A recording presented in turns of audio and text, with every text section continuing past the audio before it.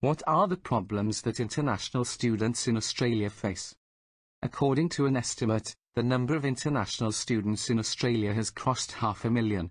Australia has evolved as one of the premium locations in the world for higher education.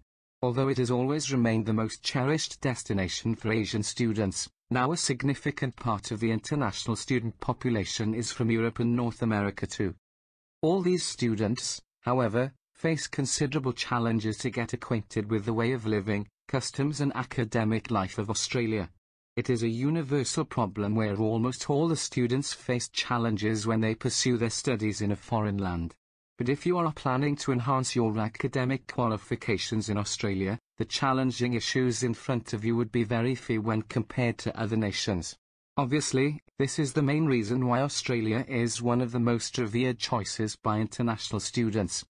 If you are intending to move away from your home country, you will face many of the same challenges anywhere: missing family and friends, homesickness, different foods, etc. If you are English speaking, there is still colloquial Australian English to master. Money-wise, you will need to think about tuition fees. Universities should be very upfront about what these will be and when they will need to be paid. Cost of living is high, but capital cities are not the only choice for university study. Some universities that are based in capital cities have campuses in regional centres, plus there are some good universities that are solely based outside the capitals. This can be more attractive in terms of living costs if you are willing to go for a quieter pace of life. Universities may have accommodation colleges attached which can provide a good option for living at moderate costs without needing a car. Also, a good way of getting to meet other students, some feeling as dislocated as yourself, and all learning to fit in. Public transport isn't brilliant, so if you are too far away from campus you are likely to need a car and all the expenses that brings. There's a lot to see in Australia, but it's a big country, so be sure to do your research.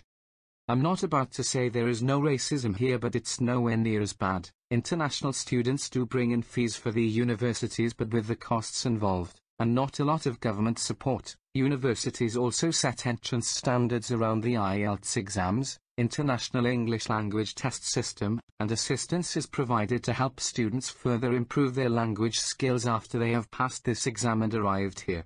Australian governmental policy has tightened up considerably regarding student visas and possibilities for staying on in Australia at the completion of your study.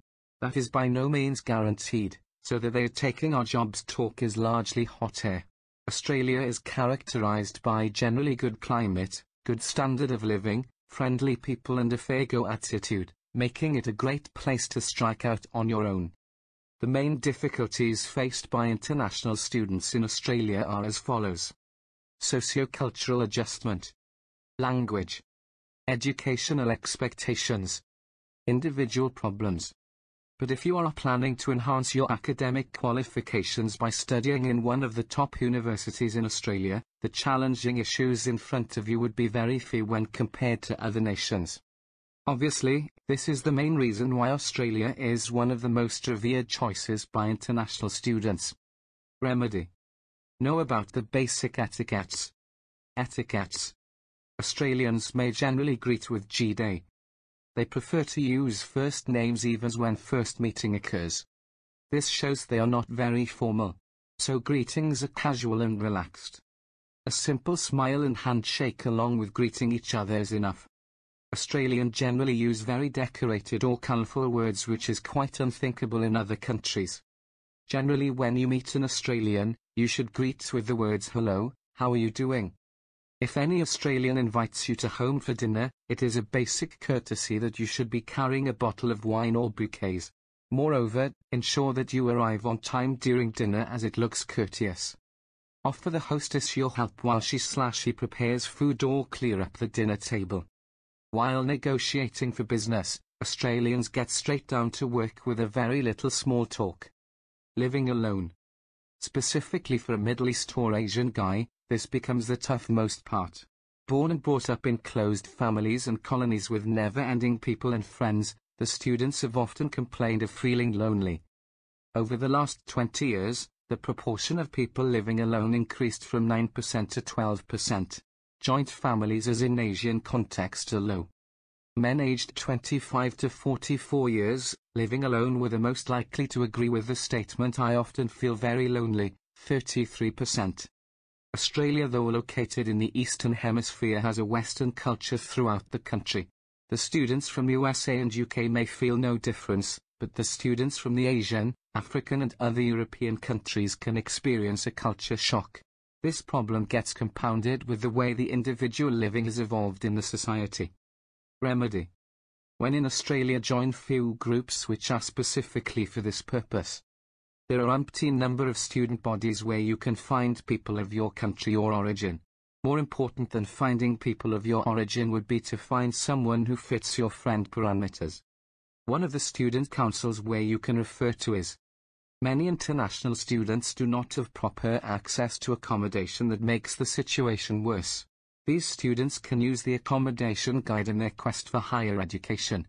Most of the colleges and universities have professional international student officers who organize workshops for the international students and provide the needful resources to the international students. They offer their assistance till the students graduate from the institutions. On arrival, reception, orientation, workshops and recreational activities help the foreign students to avoid culture shocks and slowly absorb the culture there. Learn the lingo. Australia has its own set of slangs and slants. Even people from UK and US find it difficult to understand at first. The only way is to make a very good Australian friend over a period of time and ask him to help on these. For knowing the basics of what Australians say and what it means, you can check in internet. What students need to do. There are many students who feel a little low in the initial months. If you feel so, give yourself time. Soon you will make friends and acquaintances which will again make you feel lively and spirited. You should try to adopt the practices of the local community which will help you to feel home, even if you remain 1,000 miles apart. Language. Most of the international students do not have English as their first language.